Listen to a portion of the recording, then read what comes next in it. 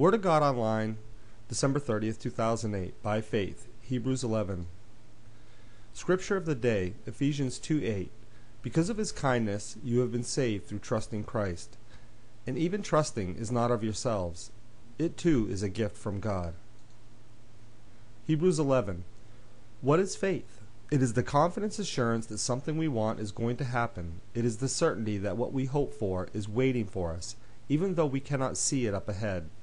Men of God in days of old were famous for their faith. By faith, by believing God, we know that the world and the stars, in fact all things, were made at God's command, and that they were all made from things that can't be seen.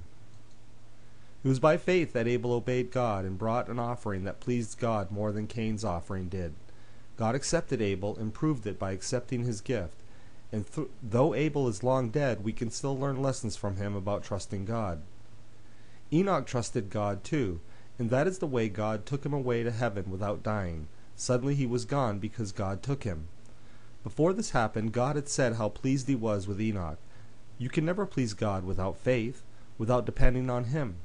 Anyone who wants to come to God must believe that there is a God, and that he rewards those who sincerely look for him. Noah was another who trusted God. When he'd heard God's warning about the future, Noah believed him even though there was no signs of a flood, and wasting no time he built the ark and saved his family. Noah's belief in God was in direct contrast to the sin and disbelief of the rest of the world, which refused to obey. And because of his faith he became one of those who God has accepted. Abraham trusted God, and when God told him to leave home and go far away to another land which he promised to give him, Abraham obeyed. Away he went, not even knowing where he was going, and even when he reached God's promised land he lived in tents like a mere visitor, as did Isaac and Jacob, to whom God gave the same promise. Abraham did this because he was confidently awaiting God to bring him to that strong heavenly city whose designer and builder is God. Sarah too had faith, and because of this she was able to become a mother in spite of her old age, for she realized that God, who had her his promise, would certainly do what he said. And so a whole nation came from Abraham, who was too old to have even one child. A nation with so many millions of people that, like the stars of the sky and the sand on the ocean shores, there's no way to count them. These men of faith I have mentioned died without ever receiving all that God had promised them. But they saw all awaiting them on ahead, and were glad, for they agreed that this earth was not their real home, but that they were just strangers visiting down here. And quite obviously, when they talked like that, they were looking forward to their real home in heaven. If they had wanted to, they could have gone back to the things of this world, but they didn't want to. They were living for heaven. And now God is not ashamed to call them their God, for he has made heavenly city for them. While God was testing him, Abraham still trusted in God and his promises, and so he offered up his son Isaac, and was ready to slay him on the altar of sacrifice. Yes, to slay even Isaac, through which God had promised to give Abraham a whole nation of descendants.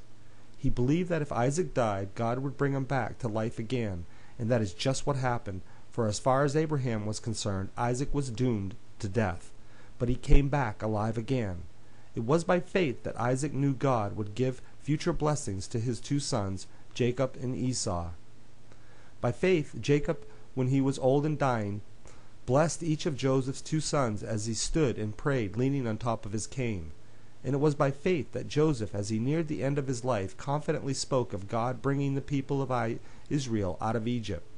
And he was so sure of it that he made them promise to carry his bones with them when they left. Moses' parents had faith too. When they saw that God had given them an unusual child, they trusted that God would save him from the death the king commanded, and they hid him from the death the king commanded and were not afraid.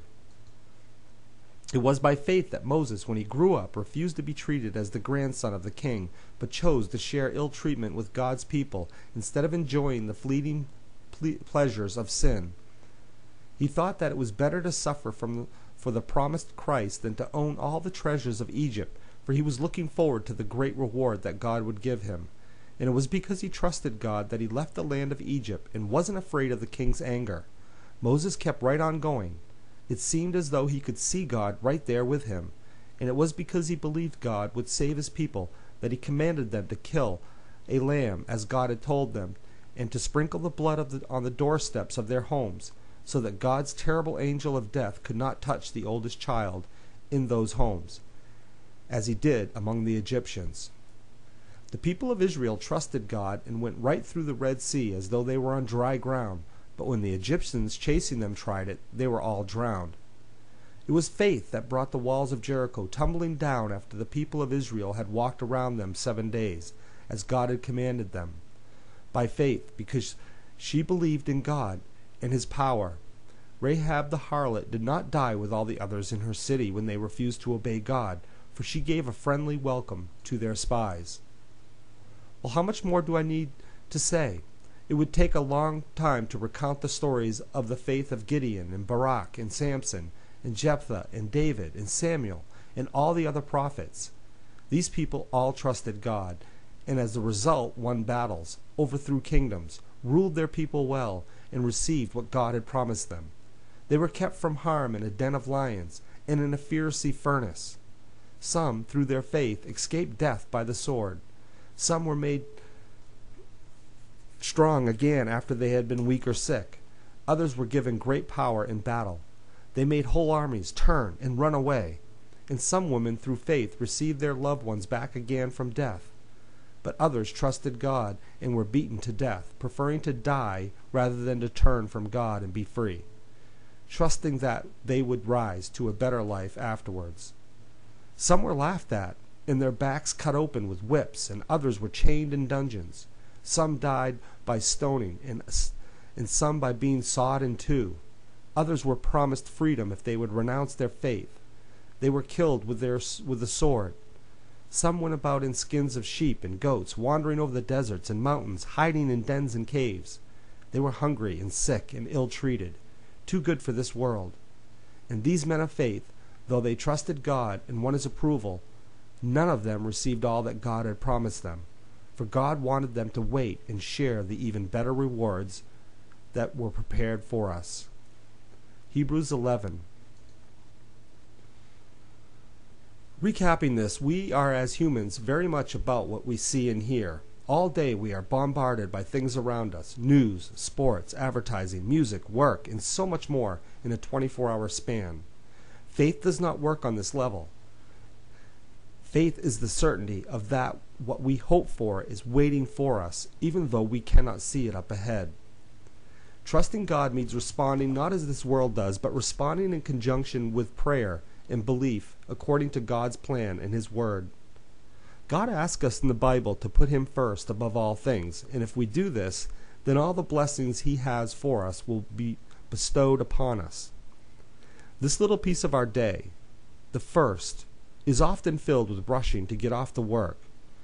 So how can you make some adjustments to put him first in your day?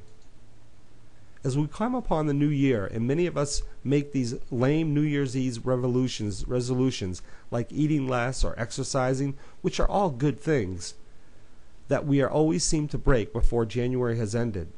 I put it before you to make just one New Year's resolution. Put God first every day for 2009, and give him a few minutes before any other thoughts or work. Pray to God, sing to God, put God to the test and give him what he asks, 1/10 of your income, the first 1/10 of your income to your local church, and see what happens. This is my New Year's resolution, to put God first. Will you join me? Do you have faith that he will honor this commitment? I do. Join me on this quest for 2009. Let's step up our faith, our belief. I have much to share about what I think 2009 will look like and why this is so important. Visit and sign up for the daily words at the Word of God online.